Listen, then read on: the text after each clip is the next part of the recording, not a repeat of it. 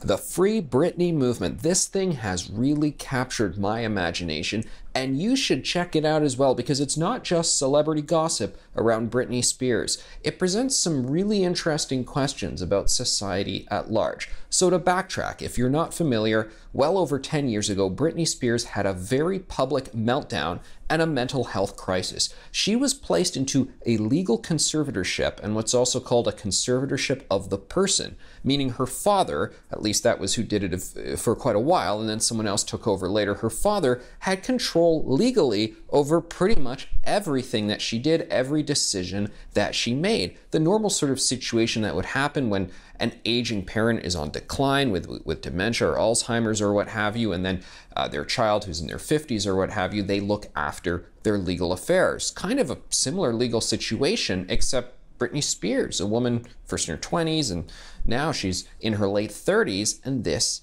is in place. And they say she's not well enough to make her own decisions, but she is well enough to continue to record music and go on tour and appear at Las Vegas and so forth and work like any other adult.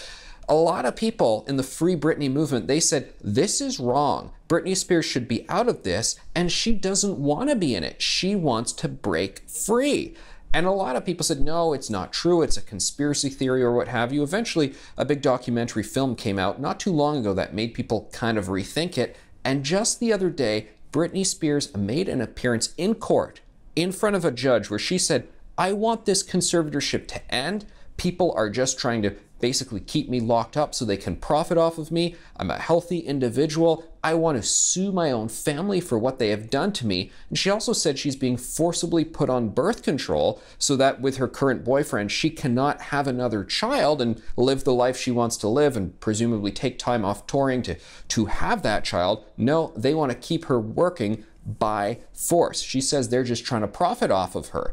And it is quite a legal situation. The details are really something to see that a woman in her 30s can be put in this situation against her will. And I think one of the reasons it matters is because, look, if this can happen to someone rich and, well, who you would think is powerful, but is apparently powerless, someone as rich and of her stature as Britney Spears, well, what can they do to regular folks? What would happen to you? I mean, this is a real question about the system and how the system can really fail people in these sorts of situations. The other thing I find very interesting is I remember back when I watched that documentary a few months ago, I was reading other articles about it as well, and there were some newspapers, news publications that did a fact check on all of this. They said, no, Britney Spears isn't being held against her will. It's misinformation, that favorite word that everybody reaches for this day and age, because, oh, here's a statement from her father and from other officials and so forth saying, no, it's not true and so forth. Here's the real story. There you go, misinformation. All these Britney Spears fans who were out in front of the courthouse waving their Free Britney signs, they didn't know what they were talking about.